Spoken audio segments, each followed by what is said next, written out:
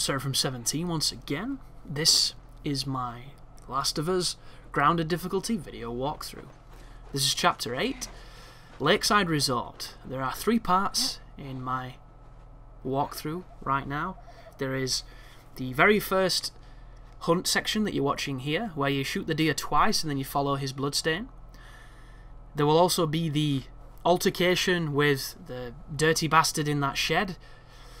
Then in the second video it's going to be the final altercation in that building with a ton of infected. And then the video after that is going to be everything else that follows, the icy sections and so on and so forth. The Ellie parts are by far the most difficult in my opinion.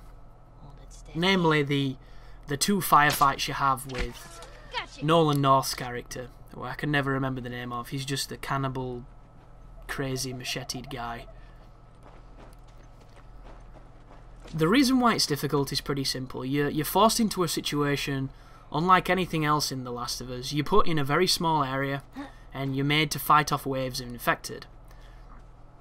And where it gets tricky is you're almost guaranteed on the harder difficulties to not have enough ammo to take them all on comfortably.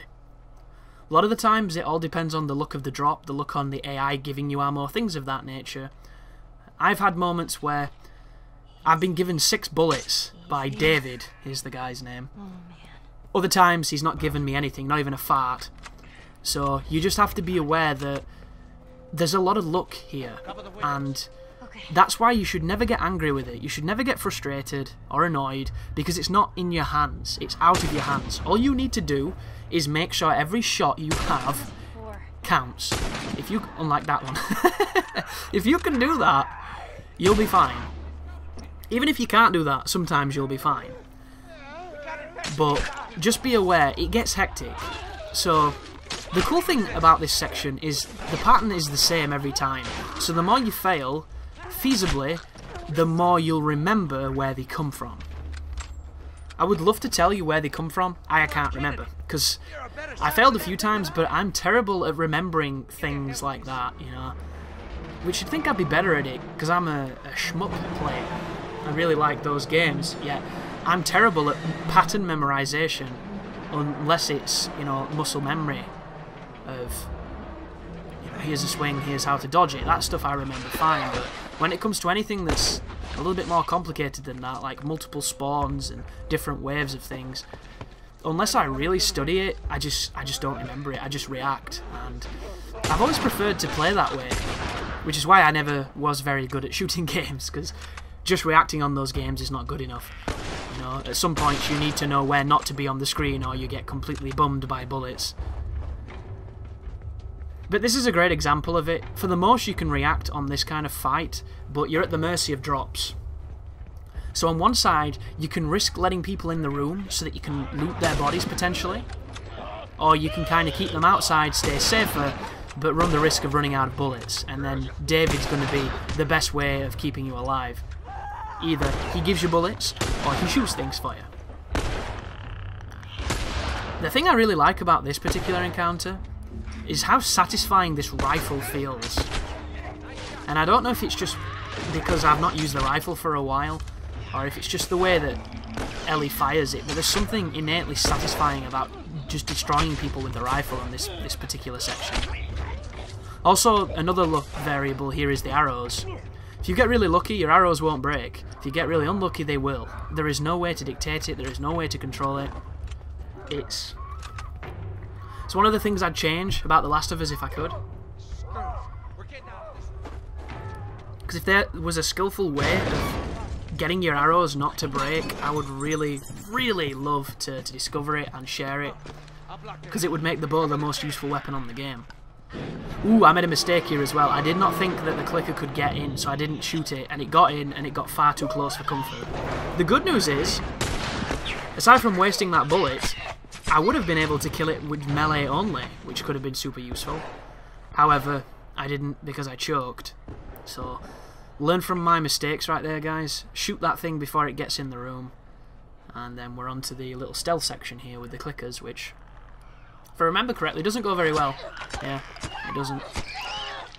So now that everybody knows where we are, because they've all got that hive mind going on. Ooh, and also, clickers can drop into this tunnel. I didn't know if they could, because they can't climb ladders, but they can drop down here, so that's something worth noting. However, the old ladder kryptonite definitely saves us here, so we can climb up this and we can get the hell out of there. It's going to be a crossfade here to the top of this. I kill this clicker. You don't have to. I've kept this in just to show you me beating him up. Ellie is so powerful with that knife, it's unbelievable. And I just don't understand, you know, Joel's been surviving for how long and the dude still doesn't have a knife? What is he playing at? Oh, interesting, I've got the videos wrong. So all of the Ellie section is going to be in this first video, it would seem. This right here is probably the trickiest part. So, notice I have a bomb filled with scissors. You want to put that where I just popped it. When the bloater turns up, that bomb is going to kill it.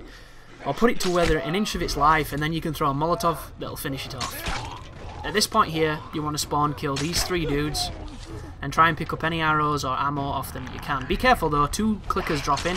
I've actually been killed on the drop animation by this clicker, because he just kind of super grabbed me. It was like a Liu Kang bicycle kick grab. Please try to shoot a little bit better than I am. Little funny factoid here. I got a successful run of this on my 2nd attempt, but it crashed. And I had to do it all over again, and then I ended up failing about 5 or 6 times before I got this run. Something you can do here if you're comfortable and you're good, because it takes a large amount of skill and a large amount of luck, is there's a shit ton of bottles and bricks in that other room. You can use them to kill enemies without wasting bullets. One of my first few attempts, I did that for quite a long time, and if I'd have not got trapped by a clicker on one side and some runners on the other side and ended up taking damage, I would have probably been good to go for the rest of that run. And I was surprised just how effective it was. However, it's a lot more difficult to control where they come from when you stand in that other room than it is when you stand here. And you can't just keep running to that other room to pick up bottles and bricks, because you're just going to get bottlenecked and run into trouble. So the choice is, you know, you either do it in this corridor or you do it in that room, and I've always found this particular stretch of geometry to be the best place to hold down. And David doesn't do a bad job. The only criticism I have of him here is if you stun somebody with a brick and he shoots them, it will put them out of your stun and put them into an attack stun, which means if you get close to them, they can still grab you. And you're already in there going for the execution thinking they're stunned, and they aren't, so they will bite you. And that's happened to me. I've also got a video footage of that in my fail video I put up. But you know you're getting close to the end when the bloater turns up, because after him there's only about 4 runners left and then the section's done. So the L3 means the bloater's turning up. Pop your Molotov on, wait for him to drop down. As soon as he lands, throw the Molotov at him. Between the bomb and the Molotov, this guy is dead. If you don't kill him with that, hopefully you've got a couple bullets left. If not, you might be in a spot of bother, because if he starts throwing that bullshit at you, there's not a lot you can do. But there we go, he dies. Ellie says something about it to tell you he's dead, and then the last few enemies turn up. So you'll notice I'm not using my bullet here. I'm waiting for David to kill him, but David's taking his sweet time, so I put a bullet in him, get 2 bullets for my trouble. Take that one down as well. Keep on checking my back, even though I don't think anybody spawns from behind you after the bloater. Hey, kid. And that's it. So it doesn't look too bad, does it? But when you're playing it, it's pretty intense, and at any one given moment it can get really, really hectic. Tricky section, but no harder than it was on Survivor for me, personally. And because other areas have been tougher on this difficulty, I would probably say that is no longer the hardest part of the game. But thank you very much for watching, hopefully that helped, and you take care now.